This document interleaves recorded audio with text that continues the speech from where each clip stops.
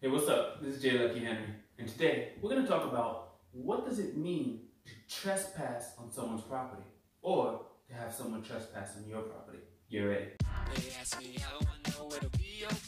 This is J. Lucky Henry, Keller Williams agent in the greater Boston area. You won't believe how many people need to get real.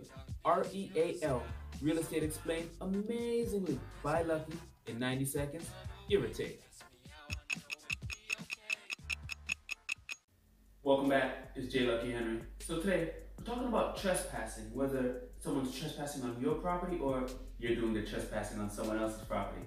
So, in order to actually be trespassing, the person who's trespassing must have been served with notice that there is no trespassing allowed on said premise.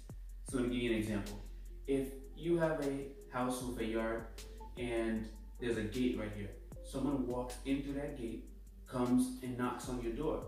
And let's say they're soliciting to sell you something, or they're gonna ask you a question or do a survey, or they're a great looking real estate agent who likes to canvass the area for new leads. Is that person technically trespassing? Of course, I'm not an attorney, so I'm not giving you legal advice or legal definitions. However, that person technically may be in their rights to approach your property to ask you a question.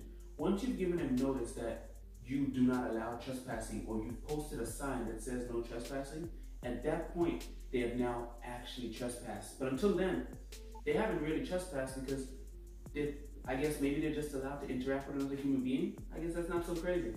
So the clear definition of trespassing, you should obviously look up for your state. But in general, you actually do have to serve the person with notice of trespassing in order for them to commit it.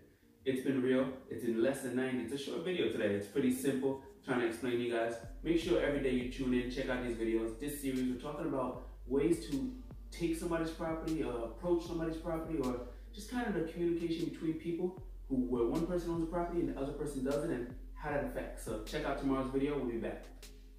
This is J. Lucky Henry, and I'm here to keep it real with you.